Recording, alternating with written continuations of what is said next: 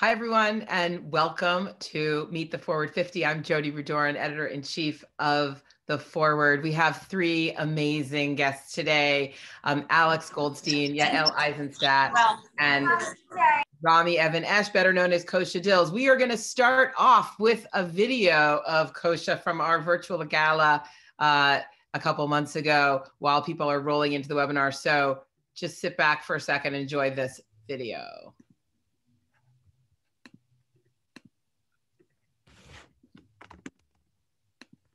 My name is Kosha Dillz. This is Why Love. And this is our drummer, CJ. What's going on, CJ? Show your love, show your love. So we're going to do this little freestyle jam, what we created especially for you. And guess what? We're going to do it right now. So hit it.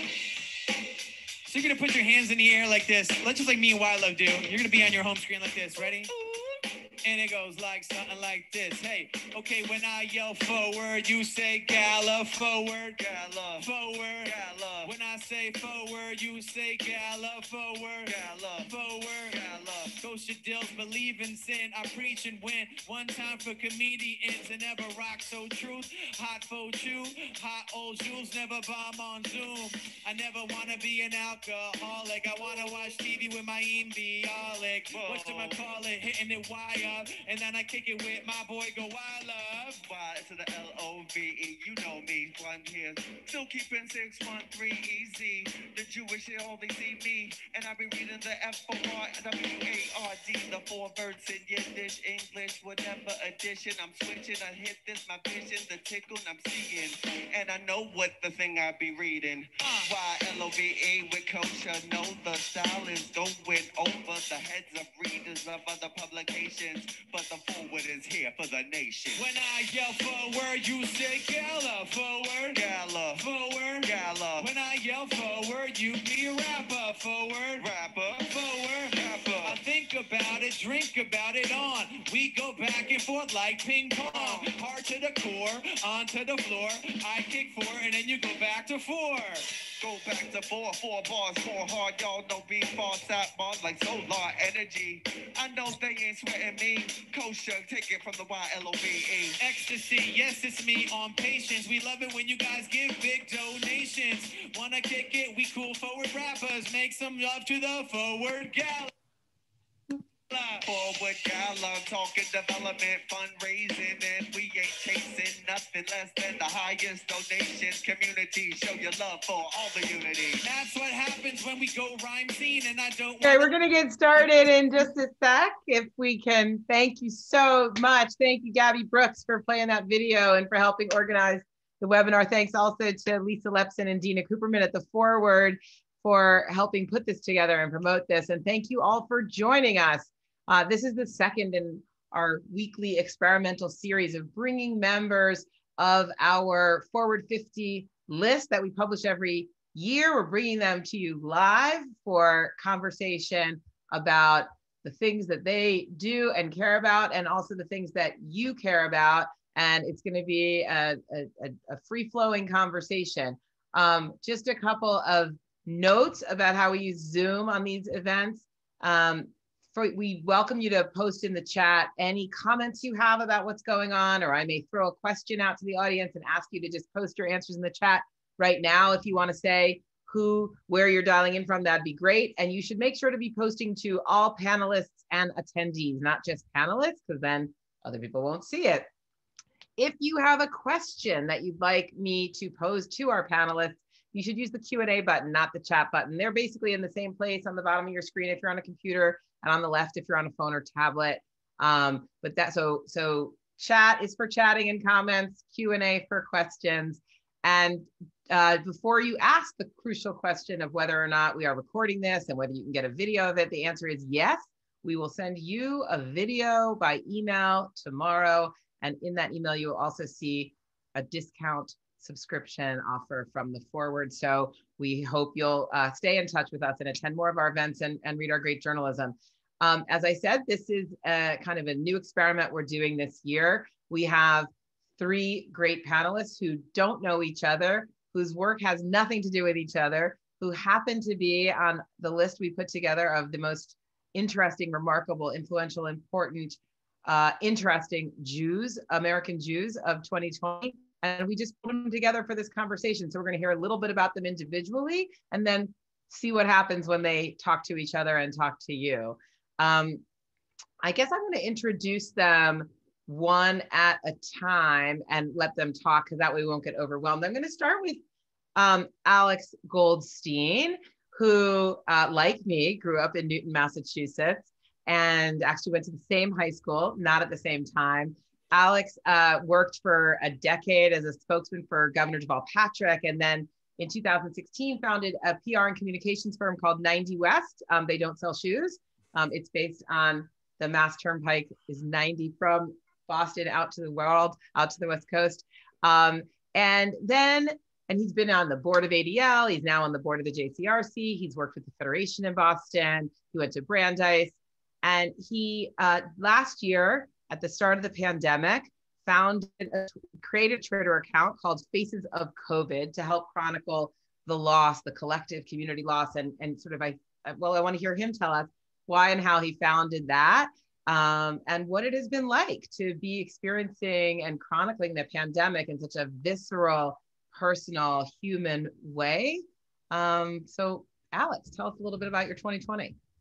Thank you so much for having me on. I really appreciate it. And thanks to the wonderful panelists of esteemed folks that I get to do this with. And I don't know, I was a little intimidated coming on after that opening freestyle. I hope we're not asked to do that later, or this is gonna get pretty badly mangled on my part.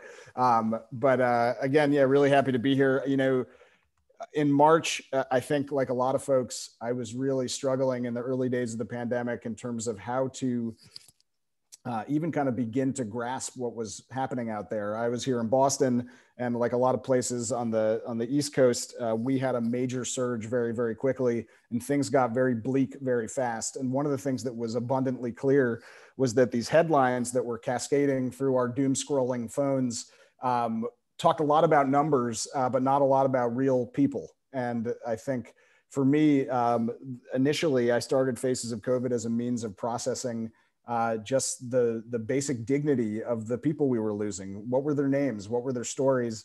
You know, I see myself sort of as a storyteller by trade. And so to be able to uplift those stories was meaningful to me. And apparently a lot of other folks were looking for something like that too. And I think the second piece of it was really around accountability, because to me, it became really clear in the earliest days of the pandemic that we had, you know, horribly failed in our management of this catastrophe, and that the consequences of that are in the names and faces of every single person that we're losing. And I think, you know, throughout this process, as we now today reach 400,000 people lost to COVID, that this is also a question of accountability. And I think each of these stories asks us an important question about what we could have done differently as a government, but also what we could have done differently in community to take better care of each other.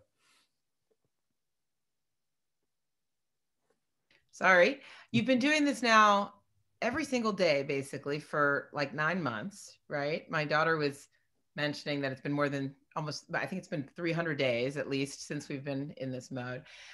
And I guess I wonder, you probably thought it would be a few weeks or a few months, and maybe it'd be a few hundred people. I don't think so how do you keep going? And how many people have you done? And how do you deal with keep going on this individual humanizing basis without being totally overwhelmed by the kind of unfinishability, if that's a word, of the task? Yeah, I think if you had told me in March that I would spend the next 10 months doing this every single day, late at night and early in the morning, is usually when I do the research and you know, draft the posts and get everything scheduled and everything like that, I would have thought you were a little bit losing your mind. But then here we are.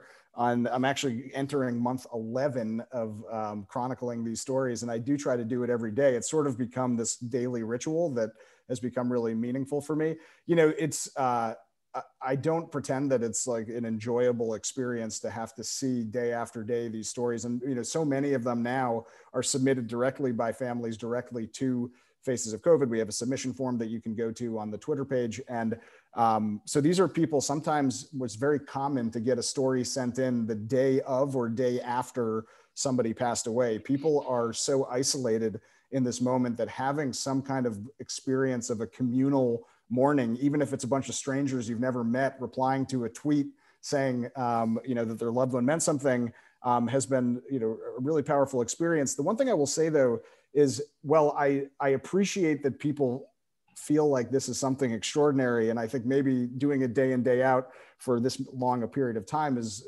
has got people's attention.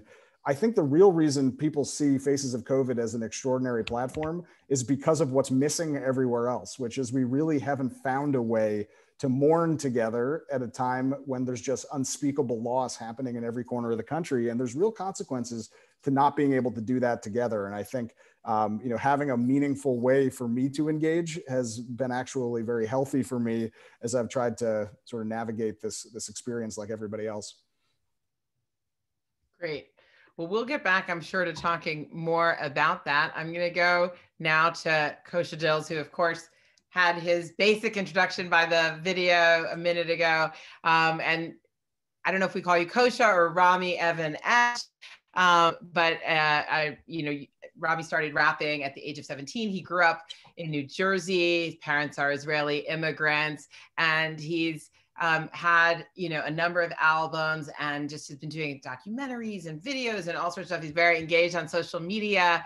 And I guess what I want to start with you, and I guess at some point you're gonna have to tell us how you picked your name, but your rap name. But I want to start by picking up from Alex talked about his experience of like the world changing in 2020 and the pandemic kind of overwhelming him and the way he responded. And I just, for an artist, I just wonder how if you can bring us into your world of how, as the pandemic set in, you changed your operations and both in terms of you had to shut down various things, touring, et cetera, but then also there's all these other ways of expressing and outlets in different artistic forms. So I wonder if you can take us a little bit through your pandemic experience and how things changed, and both negative and positive for you in 2020.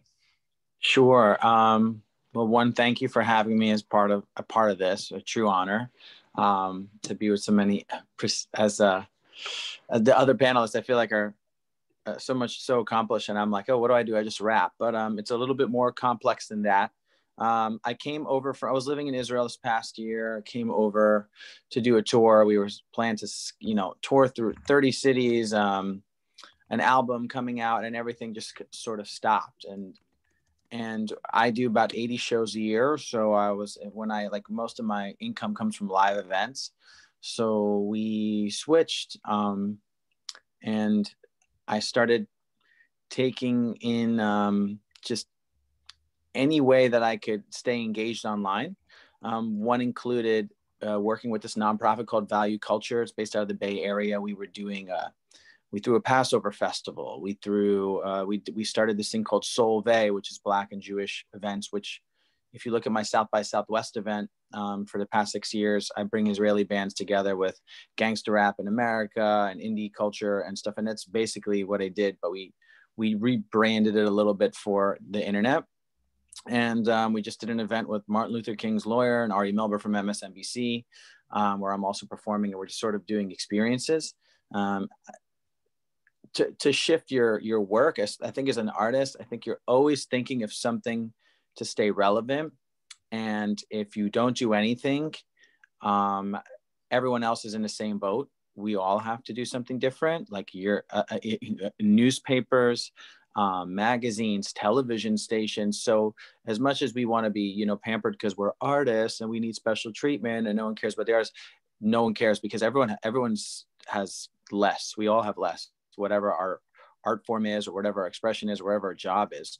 And I'm the one who took the job. So I've actually, ironically, had more success online because I've been forced to figure out how to do it. I feel like, we've been talking about this a lot. It's been a recurring theme in our coverage and in some of our events of like, there's a whole panoply of Jewish organizations, journalism organizations, artists, whatever, some more innovative than others, more already innovating. And those that were either already innovating or really ready to innovate, I think really are thriving in this environment where there's so much access to different people and different opportunities. And then people who are closed to innovation are still just can't wait for the doors to reopen. But it does feel like there's a lot of new creativity happening that I hope carries over.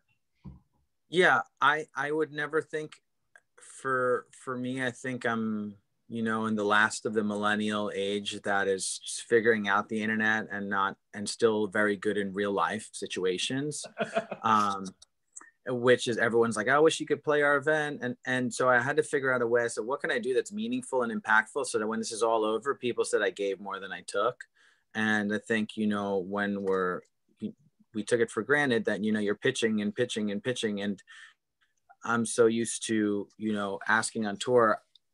I think my work with the nonprofit during this time has sort of shifted my perspective of what's going to last me another 20 years. You know, as a musician, we think, no, we're just going to do music. And you know, now you're going to have to write television because people are watching online. So for me, I've had to really think outside the box.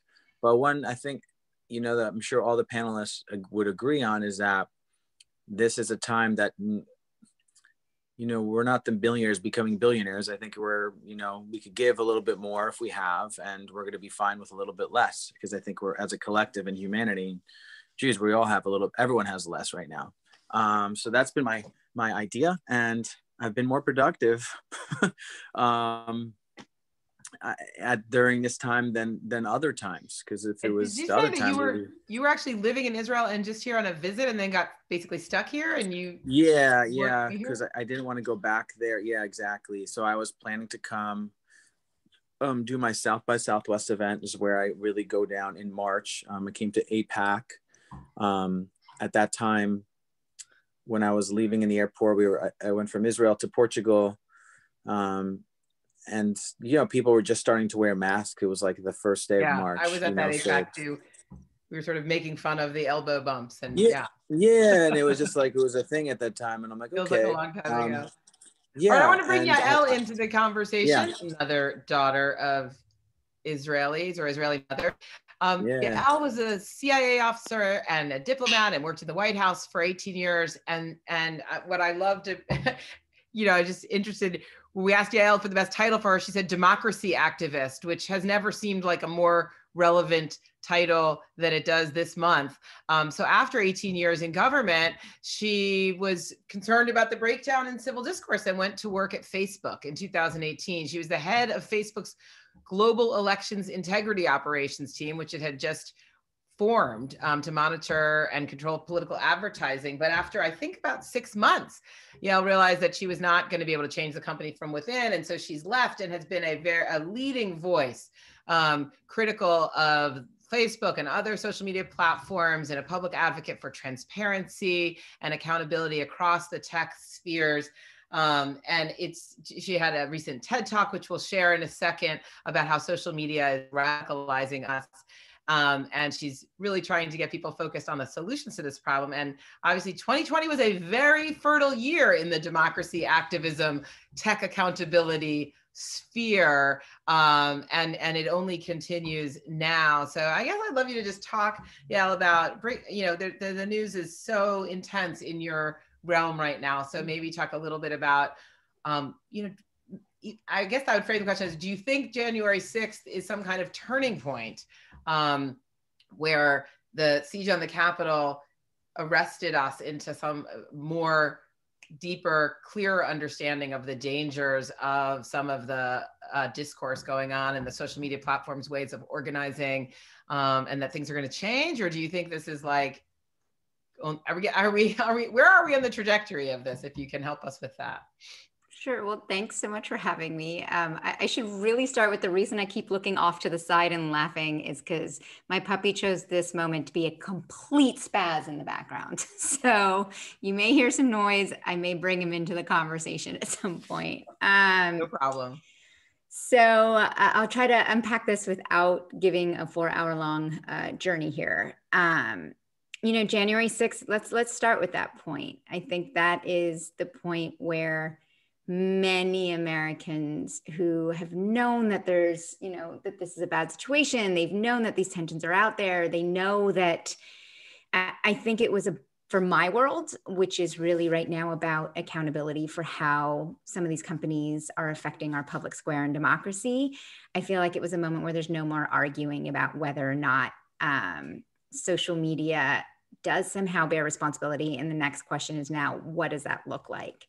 And what's really interesting, I mean, it's kind of interesting that I'm paired up here with Alex because he's showing the positive ways social media can really be used for good, to connect people. And here you've got Kosha Dillz, who's, I've got to assume social media is playing a really positive role in getting your music out there. And like I want to start with, those are the types of things that I believe these technologies were created for, right? To make people feel connected, to make people be able to have some, whatever, that's all of the positive. But years ago, I spent most of my life focusing on work overseas, and especially I started in government before September 11th, and then went down, like many of us, sort of this counter extremism path, and did a lot of sort of hearts and minds work overseas. And that is really about understanding people and trying to help people early on who are on the cusp of being vulnerable to being radicalized, and seeing if you can find common ground and trying to like help get to those people before it happens. And then in 2015, I started thinking, well, wait a minute, what's happening in the US actually is scaring me more than any of these issues. And started to think people were starting to be radicalized here at home. And so started looking at how social media plays into that. And, I can answer questions if people want details, but the bottom line, which I see someone just posted my talk, and this is the topic of the talk, is that the way social media is currently designed and monetized, it is predicated on keeping our eyeballs on the screen, right? And in order to do that, the algorithms have figured out that the most salacious content, the most hate-filled, the most anger-filled, whatever gets an emotional reaction out of us is what keeps us engaged. And so at the end of the day, some of these companies, Facebook in particular, have absolutely intentionally scaled to take over the entire global public square. But yet they don't feel that they should bear any responsibility. Oh, sorry, now there's a squeaky toy in the background. What's his name? I tried so hard to tire him out before this session. This is so awesome. I'll introduce him in a minute. I'll bring him on in a minute. But superstar. But so they scaled to dominate our public square, but don't believe that they should bear responsibility as a guardian of that public square. And I think it's enough. I think time is very clear. I'll just leave it with this. Do I blame Facebook for the fact that Donald Trump called for basically insurrection at the Capitol? No. Do I blame Facebook for the way that they have led so many people down conspiracy theorist paths, for the way they've actually connected people to conspiracy theory groups, for the way they've let hate speech not just thrive, but they've amplified it. Their algorithms have spread it. And this isn't, this is the forward. How does that apply to us as Jews? I think that's pretty obvious. I mean, the growth in extremism, in hate speech, in what happens online does translate offline, as we saw on January 6th. So all my work right now is really focused on how should we define the rules of the road so that we can realign sort of government, democracy, and the technology industry for the greater good. That was like the most condensed I can get. I'm hearing you. I'm going to grab the puppy at the same time. Yeah, let's meet the puppy. And I'm really glad that you said, Yael, what I was going to say about the way that, oh God, so cute. What's his name? Can you take me seriously if he's in my hands? Totally. His name is Brixton, and he's being a spaz right now. Sorry. No problem.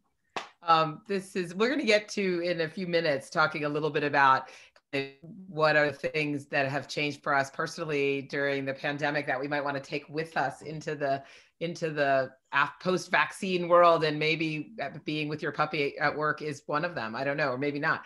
But I want to pick up on what you said at the beginning of your remarks of the ways in which we have right here on this call living, breathing examples of people using social media platforms to build community, to grow businesses, to engage, to inform and educate people and connect them, people who otherwise would never be able to be together, and all the things that we thought they were supposed to be about. And yet, obviously, we've all been very face-to-face also with the dangers, the negatives. And I'm sure Kosha, for sure, I bet, and maybe Alex too, has also been, targeted personally with anti-Semitic material on these same platforms as I have been.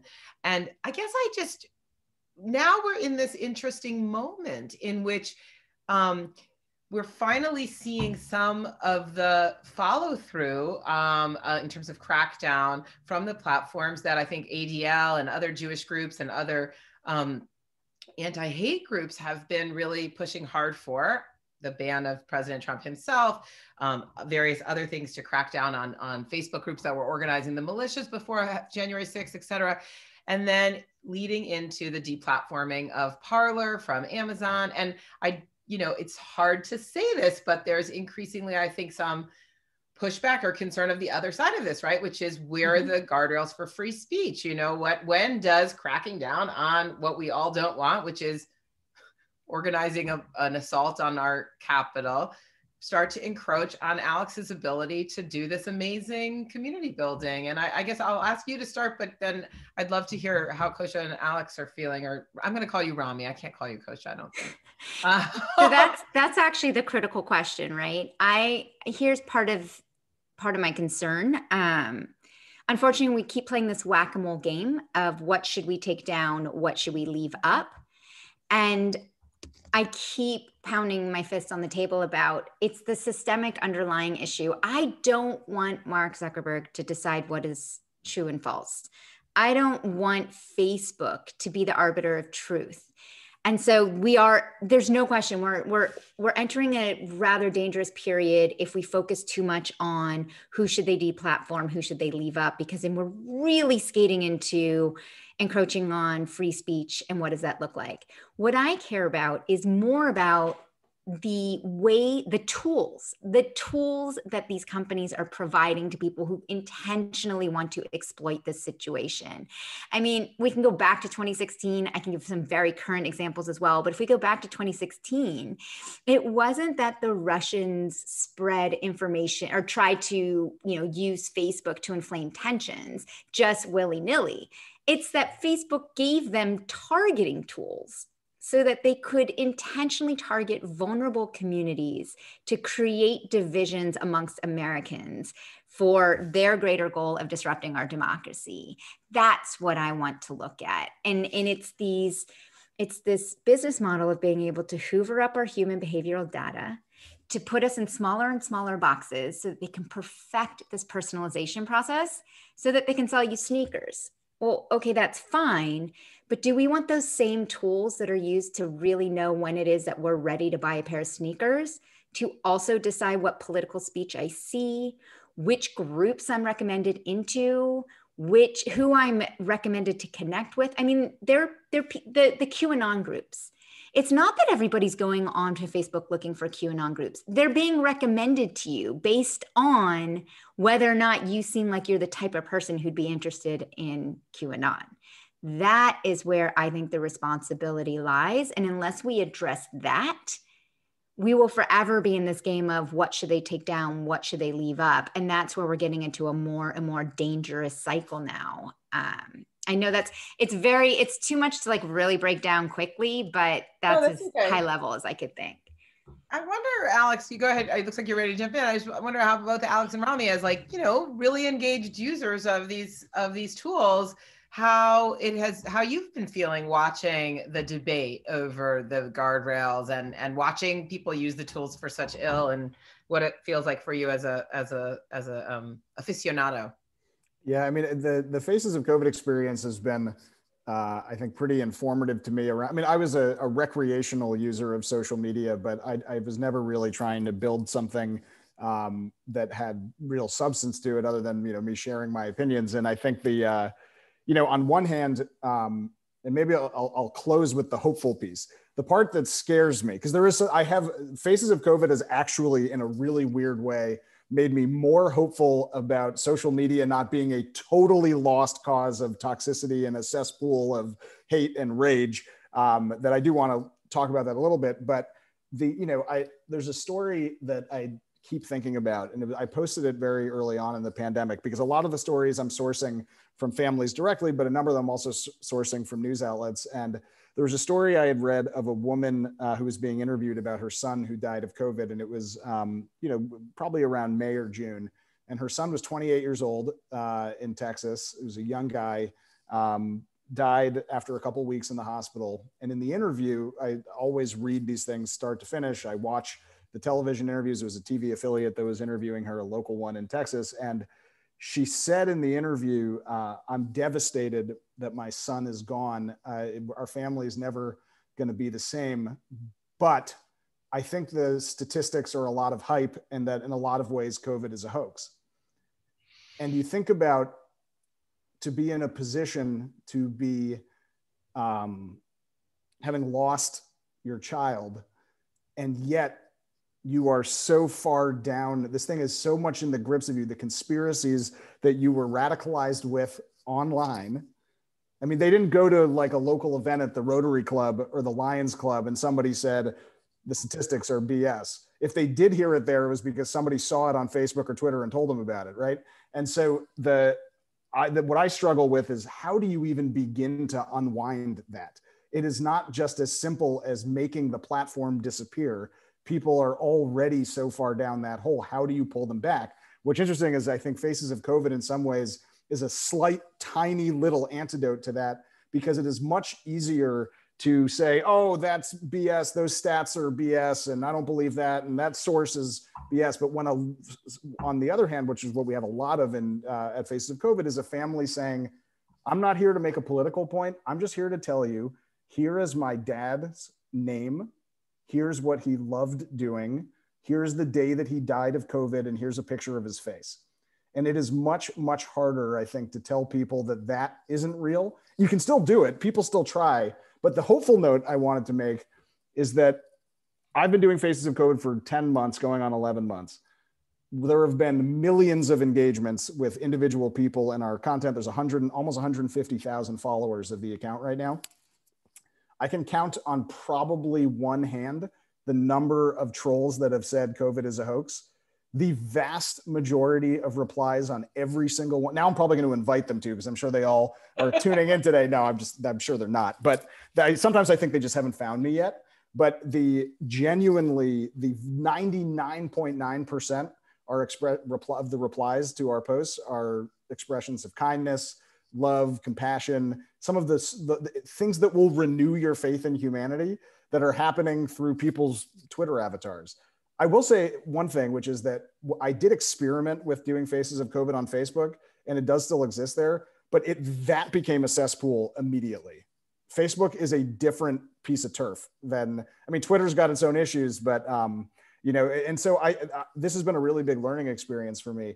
But what one of the commenters in the chat, I guess we shared her father's, or I think her loved one's story at some point, and having these strangers from all over the country who are replying, you'll never meet them, but there is something affirming about, like, what is our view of this country? Are we a place that has, some sense of community and thinks that there's something that we're all in this together, or we're not? And social media, especially when you're isolated, I think can be really powerful to do that. And so I am sort of seeing the Jekyll and Hyde of this in real time. Can I just chime in really quickly on the key point, both to what Alex is saying and to the question in the chat about yelling fire in a public theater or in a movie theater? Here's what people don't realize. I mean, people who don't really follow this issue closely. Part of the reason we are where we are today is that there is absolutely no law that bounds the social media companies in any way to bear any responsibility for any of it. And again, I wrote a whole piece on it just last week if you want to get into the nerdy parts of it. But because in 1996, we passed a law called Section 230, which you may have heard Trump tried to get rid of by executive order, that says these companies will bear no responsibility for the content that they host. This is part of why we are where we are today. There's another side to Section 230, but that part right there means that whatever happens on Facebook, they can claim it's not their responsibility. And part of where that issue lies is, again, if somebody were to respond to one of Alex's posts about a face of COVID with an obscenity or an anti-Semitic comment or some sort of hate-filled speech, or a QAnon person were to dispute it and call it a hoax, I don't think Facebook necessarily should be responsible for that individual's post. What they should be responsible for is if they amplify that post, or they connect that person to a conspiracy group, or they allow someone to actually aid and abet in a crime, such as the president calling for insurrection. But they're not, because there's no laws governing them. They're the only industry in America that is not governed. So it's more about figuring out what the guardrails are so that the things that Alex are doing can thrive, and the things that other people are doing to purposely try to, including engage in real world crimes, somebody can be accountable for it. Rami, what's your take as a someone? How have you experienced this debate kind of swirling around you around social media and the First Amendment? I'm just trying to, like, as of like deplatforming somebody for expression on the internet. Is that kind of what we're? Well, I mean, there's increasingly this tension around kind of. I think for many years we've all thought, like, is it successful, or how do we bring the good parts, the faces of COVID, whatever, out? But now there's a new level of this debate that really does involve deplatforming. Well, I think like a couple of us, we all have different gigs, so that I could just like assess, like, so like Alex, for instance, is like his regular life, and then he's doing something that's positive, shedding a life on helping people get through the realities of COVID.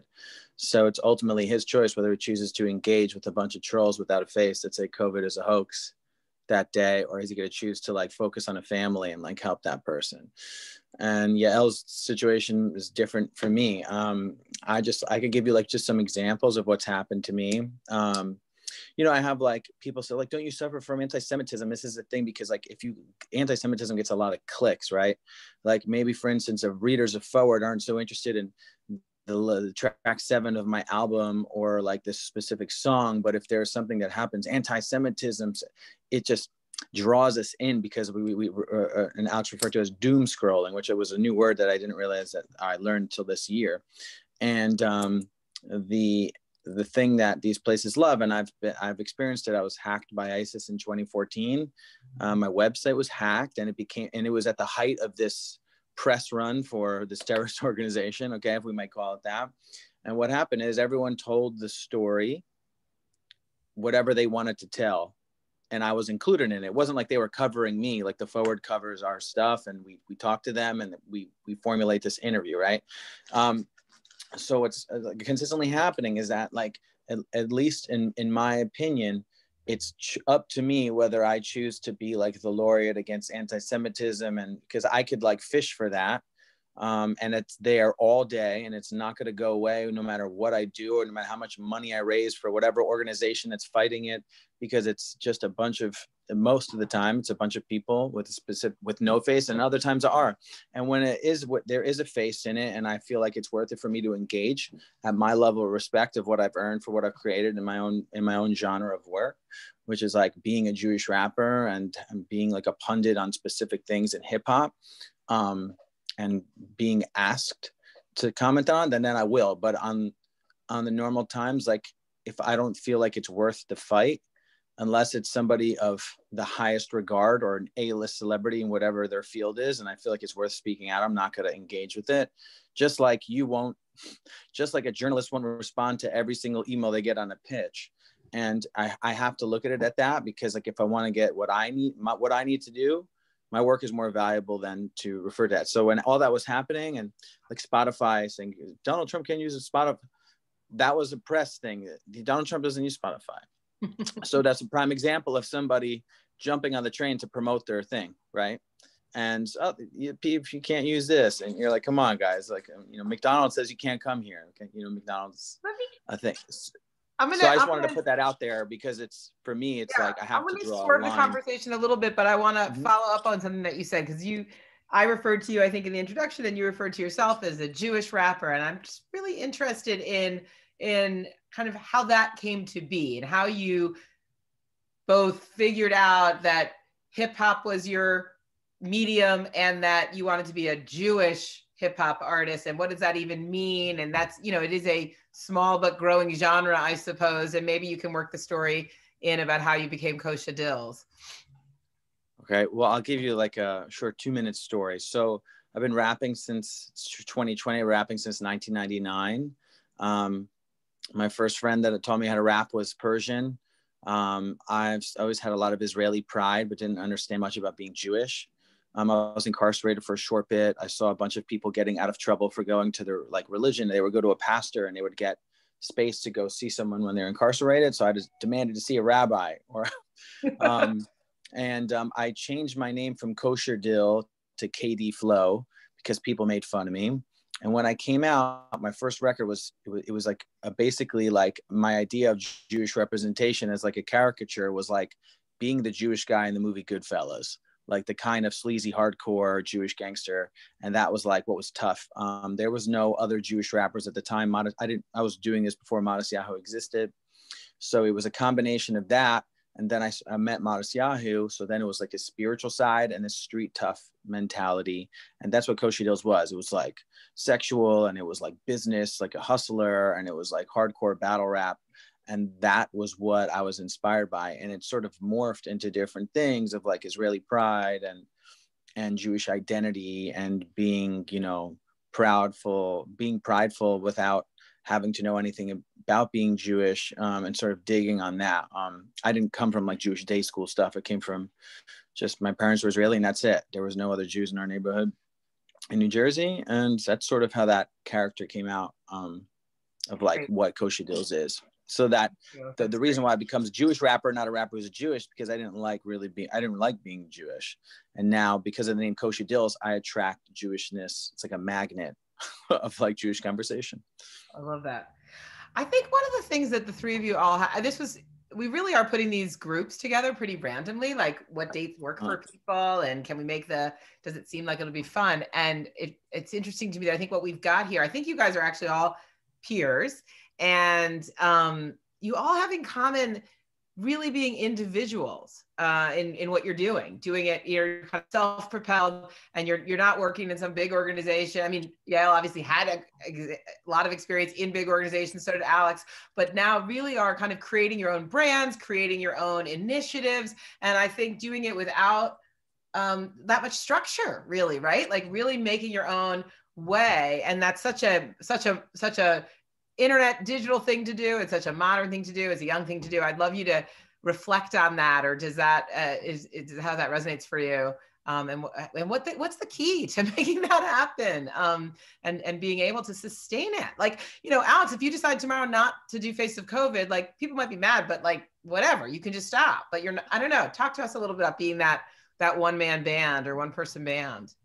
Yeah, you know, I think I have the benefit of having spent most of my professional career in the communication space. And, you know, it's been a really weird year because for the, you know, 10 or 15 professional years leading up to this, usually my responsibility was to be the person behind the scenes, like whispering in somebody else's ear and giving them their talking points and, you know, briefing them on whatever the issues were. And then one thing I did not expect was that Faces of COVID actually got a real avalanche of media coverage. And suddenly I'm, you know, doing interviews with the Washington Post and MSNBC. And I had not really, you know, I'd done a lot of local political punditry here in Massachusetts, but, you know, it was the first time I felt like people actually wanted to talk to me personally. And the strangest part is the context in which I've been put in that position, which is as a, you know, in some ways like to be put in this position to be the expected person to tell us of 10 people each day who died. Like I could have never imagined that lane for myself. But at the same time, I also think that I've believed for a really long time that when we talk about all the issues that Yael beautifully laid out around what's like kind of ripping us apart and why social media just exploits the broken fabric of our communities better than almost anything you could imagine. I think that one of the reasons we're there is because empathy has like totally drained out of every single thing. You win points on social media for being not empathetic, right? For being as sort of dismissive and trolling or whatever, you know, and I think what I've sort of through this process of phases of COVID, seen as my contribution to like what I want to do with this next phase of my life, and to use this as a tool is to say, how do we inject empathy back into the way in which how do we see each other again, right? Like the thing about phases of COVID, this is not some crazy formula to get people to pay attention to the pandemic. It's a picture of somebody who's gone, right? It's the most basic means of connecting, which is through the loss of somebody else. And by the way, I will say that just from a personal, like, connecting things back to, Kosha gave his sort of Jewish story, and my Jewish story is like, I had the most like stereotypical Jewish upbringing you could imagine in Newton, Massachusetts. I went to Brandeis, I lived in Coolidge Corner. Like I had the Jewish pedigree that is almost sort of like, joked about. But in this experience, I've actually connected with the Jewishness of my life, because I think the way in which the Jewish community approaches death is what I've learned over the years is a lot about being present with it and not pretending that nothing happened, right? Like that we actually force ourselves to interface with loss. And so it's actually been an experience of feeling like maybe even a little more connected with my Judaism than I have traditionally, which I think is just sort of an interesting, unexpected takeaway from this experience. Yeah, Elle, I saw you nodding when I was talking about, becoming a one-woman show, one-woman band. And I wonder if you can talk about that, just the kind of transition and how you've now built this democracy activist life for yourself.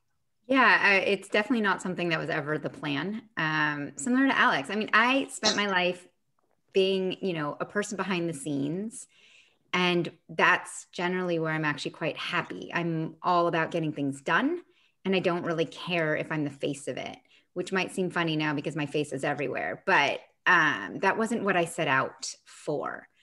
What started it, I'll take you back to 2016. I mean, for me, I think my parents are watching right now. They will emphatically nod when I say this.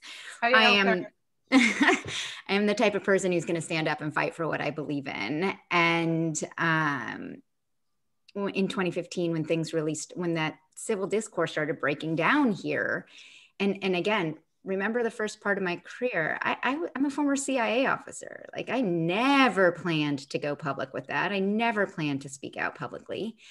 But when that started happening, and my first piece I ever wrote publicly was in Time, and it was about, actually speaking of empathy, it's actually the core of the TED Talk 5 years later about the breakdown in our ability to speak to each other and to empathize with each other. And, but sorry, long story short, what really kind of broke out into this one woman show that I've been flailing around in lately is, if you all recall on, not to get super political, but this is my story. You might recall that the very first thing President Trump did on day one was to give a speech at the CIA in front of the Wall of Stars. And I hadn't spoken publicly about my past yet. And everything about that speech showed me exactly everything that was going to come. And so I wrote the New York Times op-ed about Trump's speech at the CIA and a star on the wall behind him that represented my dead colleague. And that sort of blasted me into my friends. Most people never knew I was in the CIA, to front page of the New York Times online, everyone knowing it. And for the last 4 years, I'm going to be frank, it's been a struggle. I like being part of a team. I am very mission oriented and have struggled since leaving government to really find the same mission and purpose as I had in government. But I will keep fighting. And more, obviously, as we've seen over the last 4 years, to me, I believe the fight was worth it. The problem is it's difficult because everybody thinks because I'm fighting for democracy, it's like a charity thing that I should do out of the kindness of my heart as a public service. I won't say it pays the rent. I'm going to be real frank. It doesn't. But I can go to sleep at night knowing that I wasn't going to be silent in the face of what I saw as a true danger to our country. Hopefully I'll be part of a team again someday. Now that as of tomorrow, I might feel like now it's time to figure out how to really build that bridge and rebuild civil discourse. The goal in life is not to flail around and brand. I will say this, you said about brand. I mean, the only thing about my brand is I have been 100% authentic and spoken my mind, including at pretty much risk to myself. I've pissed off Mark Zuckerberg and Donald Trump. So I guess that's my brand, that I don't It's a great brand. Yeah, empathy and authenticity are two of my big principles. So that's a lot of how you ended up on the Forward 50. Rami, I know you need to go soon, so I'm going to start you. Yeah. Well, I have a little bit more time, actually. I arranged. Okay, great.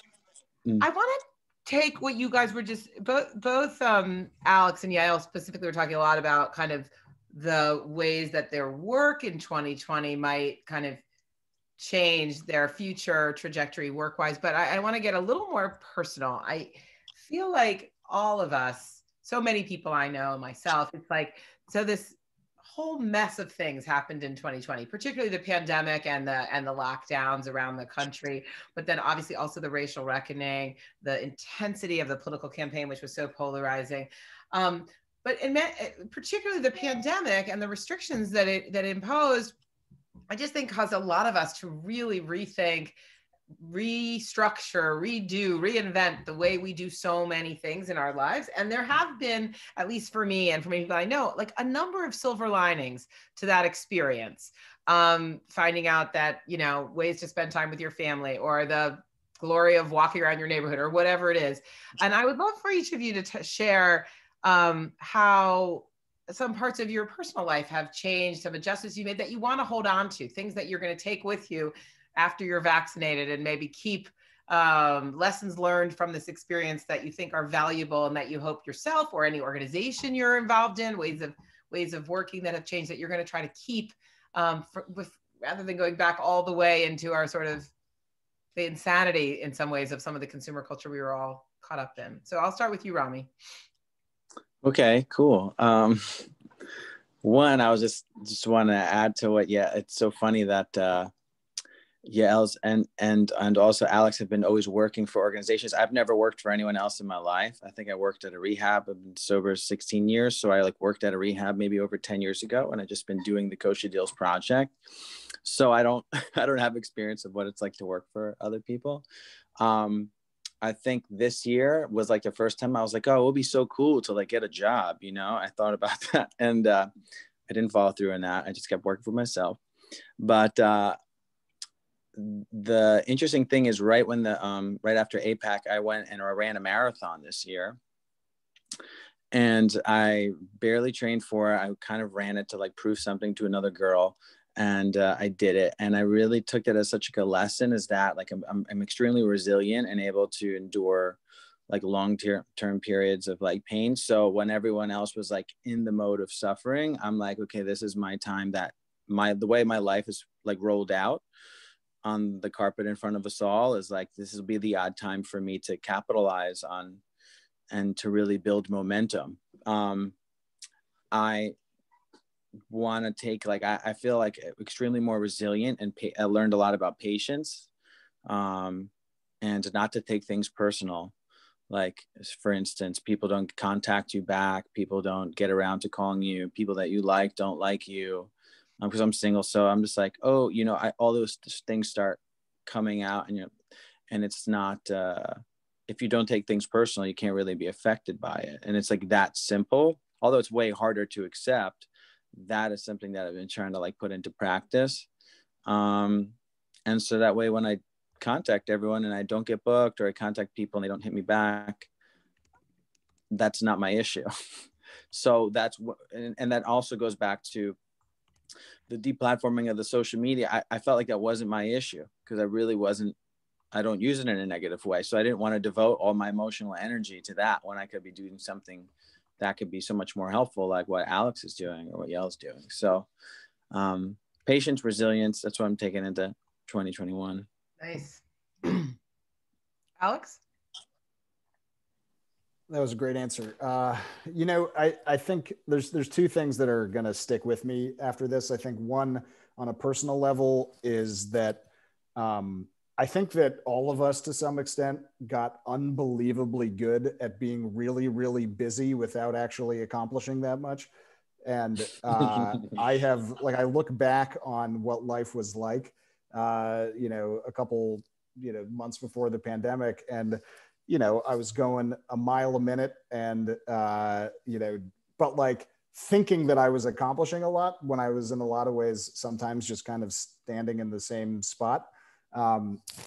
I've spent most of my married life in pandemic. And so when your world gets much smaller and it's me and my wife and my dog and my parents a mile away, and that's basically the whole bubble, you know, it really does allow you to recalibrate a little bit. I think what I've struggled with, and this is where, you know, I think I need to think about what this means long-term, is that sometimes I feel I'm so busy with work right now. I have my own company. We've got tons of clients. We're doing climate change work and all kinds of, you know, equity issues, economic empowerment. It's all really powerful stuff. But sometimes I sit here on my back porch and I'm working on Zoom calls all day long. And I feel like I'm playing some change the world video game where like I have the luxury of just closing my laptop when I need to. And I'm really struggling with that. I think that to do all the work that you care about, but do it virtually when I'm used to being physically in person, I think has been really hard. And I can already feel this narrative that's going to start to take hold, the end of the Trump era, hopefully the pandemic taking a turn for, you know, to slow down a little bit, is that you're going to start to hear all this conversation and narrative around going back to normal. And I think that we really need to scrutinize what normal was and normal for whom, because I think that for millions and millions of people in this country, normal has been a devastating catastrophe for decades. And if there's one thing I've learned of this is that I sort of have the luxury to step aside from that and to view it academically or, you know, as the problem I solve on my computer. But this pandemic has literally ripped open every single disparity that has been growing for decades. And I got bad news for my friends who are Democrats and progressives, which is this started long before Donald Trump, and we all have culpability in this. And what do we do with that? What do we do with the fact that the communities that have been hit hardest by this pandemic are the same communities that for decades have experienced environmental injustice, lack of access to healthcare, food insecurity, poverty, brutality in policing? All of these types of issues have come to bear, and we've seen them. We've got an opportunity now. We've seen in the pandemic, it has forced us to pay attention to it, hopefully maybe a little more than we were before. And I think we can't just kind of like revert to the way things were. It's like when you hear something from a friend and it's this really crazy story and you're like, I am never going to look at you quite the same way. Like, we can't look at the world the same way that we did in January of 2020. And I think that's a real big thing to wrestle with, and something that I know I'll be wrestling with for a while. Really well put. Yeah, I'm guessing that Brixton might be a pandemic puppy, so that may be one of your silver linings, but he's an elections puppy. I got him just before the election. He's the one who made all the difference. That's funny. I'll answer this really quickly since I see we only have 1 minute left. Similar to, first of all, I want to make sure that Rami noticed that there's an offer to introduce you to somebody's daughter in the chat. So I want to make sure that you see that. But similar to everyone else, I've scaled back dramatically the who is the friend circle, who do you see? I mean, you can only see people who are within a few blocks of you now. Prioritize, what are your priorities? All the same things that these guys have been talking about. What I hope for more public facing, in addition to what Alex said, because that's exactly what I'm on my soapbox about. I also kind of hope we rethink what it means, like what a public service mindset means and what civic engagement means. Because I think part of the problem also was that so many Americans got very used to life is convenient. I don't have to actually work for it. I don't have to work for our democracy. I don't have to work for our security. I can just keep on doing whatever is convenient and easy for me. And I do hope that moving forward, there's a little bit more of a civic minded and public service mindset. I know it won't be for everybody, but even if it's just for a small portion of the country, I'm hopeful that could also help move things forward. Thank you for that, Yael, and Rami, Kosha, and Alex. It's been just great having you with us. Thank you to everybody who joined and stuck with us for the hour. I hope you enjoyed the conversation. You will get in your email tomorrow a summary, a video, some links, and we hope you'll share the link to the video of this chat with your friends and followers if they'd be interested. We invite you to join us for next week's Forward50 Zoom and to keep in touch with all of our events where we've got one coming up actually on white supremacy and anti-Semitism is January 6th, the beginning or the end, or maybe it's neither, but there's lots of events and lots of great journalism on forward.com. You will, as I said, get in your email an offer for a discounted subscription. So thank you to our panelists, thank you to our audience, and thanks especially to our team putting on these events, Lisa Lepson, Gabby Brooks, and Dina Cooperman. Take care, have a good Tuesday. Good luck, everybody, with the inauguration, whatever your role is, watching on TV or on your phone or whatever. Stay safe, be well, and thank you for supporting the Forward. Thank you.